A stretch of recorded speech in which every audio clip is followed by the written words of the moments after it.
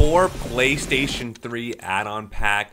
A, I think Core looks really great, and then B, I haven't done much PlayStation 3 emulation. So I am on my PC. This is a pretty high-end PC. It has it's a laptop. It has a high-end i9 mobile processor and a 2060 GTX graphics card. Most of these games ran fine. I actually did get some lag in Need for Speed. What we're going to do is just show you how I set this up, show you Core in the front end as a whole and the games that are included in this pack, and then I'll actually play a bunch of games. I left quite a bit of gameplay in here. You'll notice that in the airplane game, it ran flawlessly. Perfect FPS, no lag whatsoever. And then when we get into Need for Speed Burnout, it takes a little longer. The other thing to note is make sure your antivirus is off when you install a pack like this, because you might lose a file or two thinking that it's a virus when it's not. The other thing is the first time you launch a game, it's going to compile like this, and so it's going to take a good 4 to 5 minutes, or maybe even more, depending on your computer. The reason I don't do a lot of PlayStation 3 emulation is it does require so much horsepower as far as CPU and GPU. But I have to say, overall, it's really great to play these really great titles.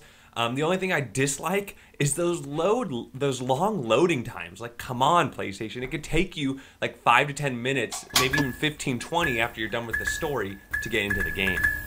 Here is my new Core Sony PlayStation 3 starter pack. I'm just going to go ahead and copy everything within those contents. Go over to where my Core is. It's in my Core folder here. I'm just going to go ahead and paste. It's going to take some time to transfer over. While that's transferring over, the README is very helpful. It tells you what exact games are on this pack. It's 12 total.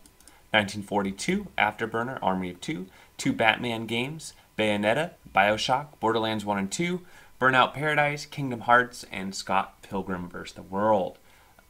Do note that the first time you install these, it will take a little longer to load each game, but every additional time you run the game, it'll be much quicker.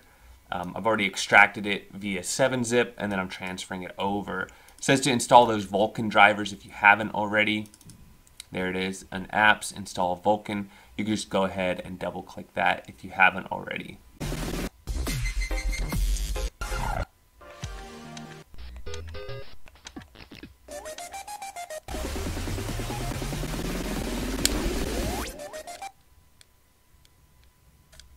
Let's go to Atlas here. Okay, cool.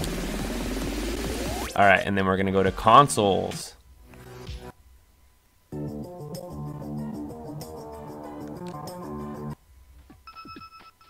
Sony. And PlayStation 3. We've got 1942, Afterburner Climax, Army of Two, Batman, Batman Origins, Bayonetta, BioShock, Borderlands, Borderlands 2, Burnout Paradise, Kingdom Hearts, Scott Pilgrim vs. the World. We'll start out with 1942.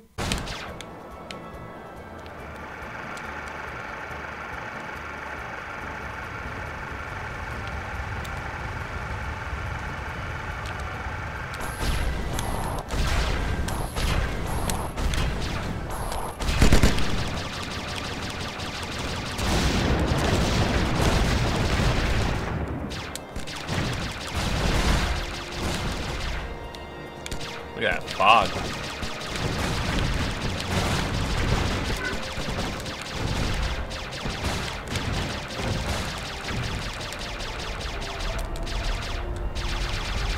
Look at that turbo button on the controller here. Kind of cheating, I know.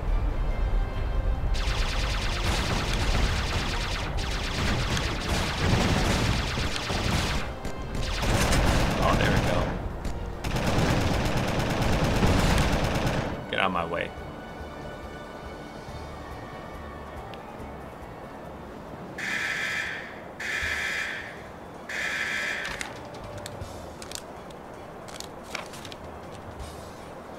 go. Is this boss level?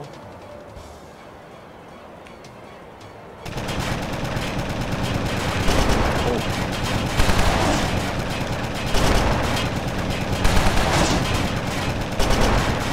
When you take damage, definitely.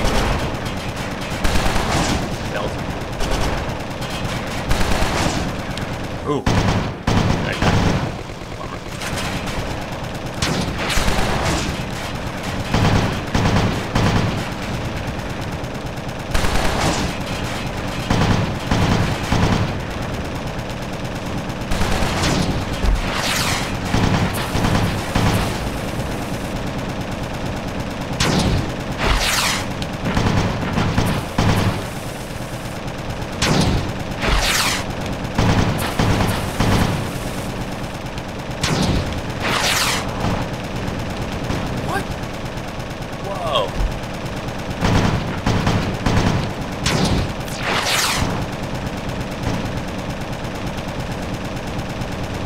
This game definitely makes it interesting.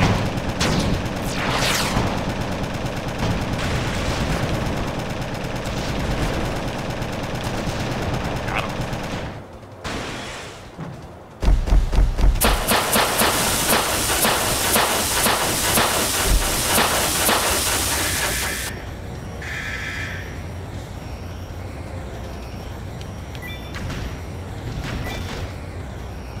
That's cool. There's a different play style. Now this is kind of just like a runaway scene where you can't actually... It seems like you want to follow your medals.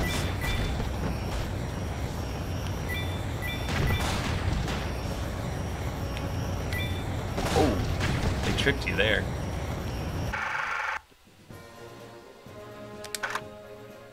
All right, cool. So let's go ahead and start select out. You can see over 100 FPS here. Built for jumps and spins. It's a good all-round car though, perfect for a newcomer like you. Now this car is a little beat up, so it'd be a good idea to find an auto repair shop and get it fixed before you get into any serious action.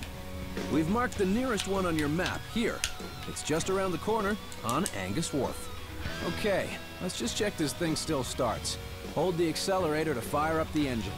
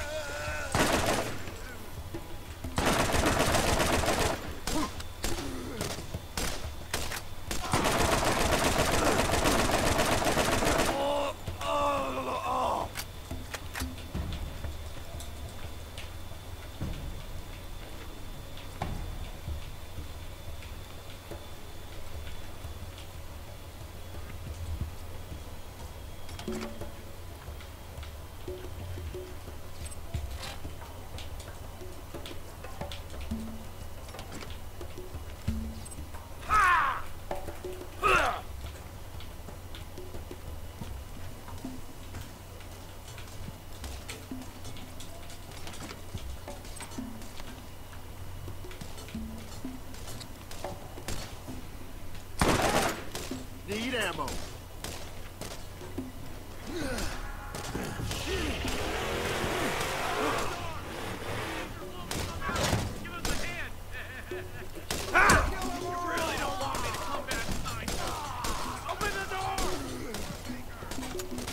I'm out. I'm gonna kill you.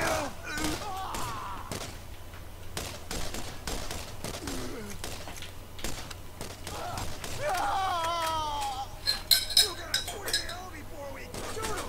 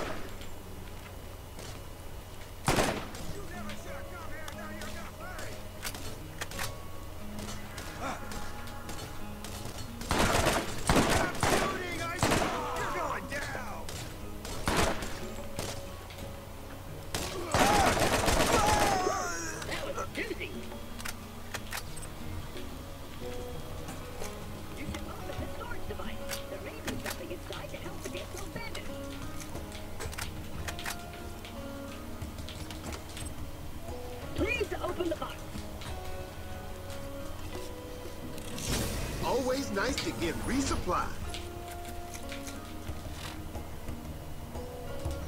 Wow! That looks like it could do some damage. Okay, let's get this gate open.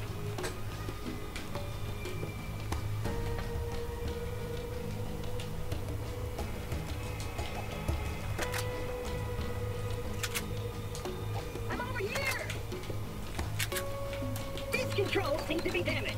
Have no fear, I'm sure I can do it.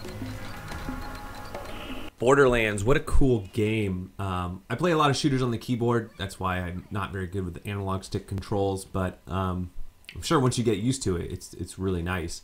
And the graphics here are amazing, just like you saw with all the games. You saw a little bit of lag in the Need for Speed game, but other than that, they all ran really great. Once you got past the first compile, you know, every time you reopen these games, I tried it on a few, it only took, you know, less than, 30 seconds or so.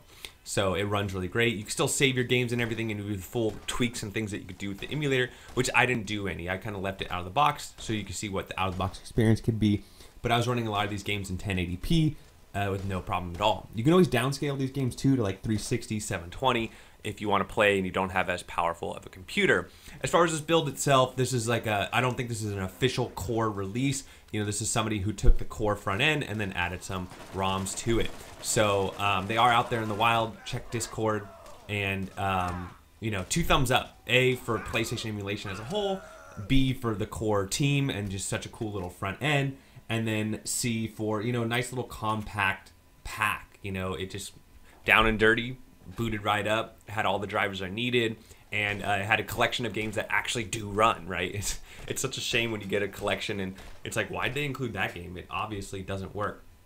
But this was not the case here. So with all that said, 2 thumbs up. That's what I think. Let me know what you all think. Don't forget to like and subscribe. And we'll get... oh, I almost choked. And we'll catch you on the next one.